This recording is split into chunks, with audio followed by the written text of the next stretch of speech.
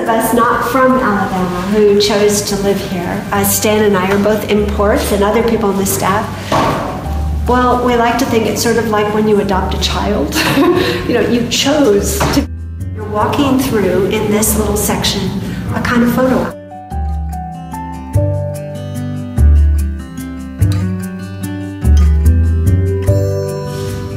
Being there, we have a lot of beautiful things, but you sort of take things for granted after a while.